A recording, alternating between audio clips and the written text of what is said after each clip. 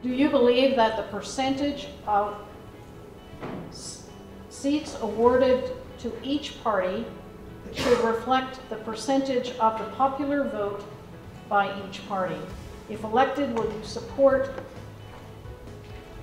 establishing a National Citizens Assembly with a mandate to develop such a voting system?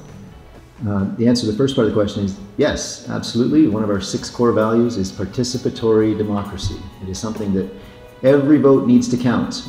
And when I win, the Conservatives will be upset that their votes don't count.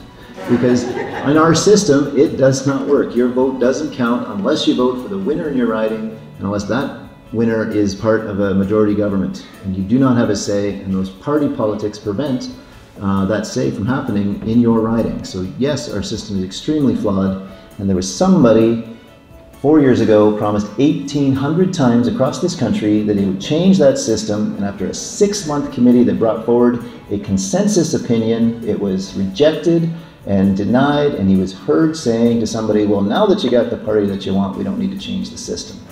And that is not how you do and lead government. You do not break your promise when you have a majority government. You can do it, and you have to do it. That's how you do government.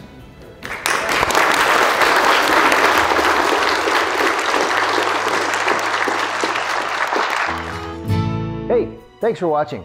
Click below for more content. #GreenPartyMarty.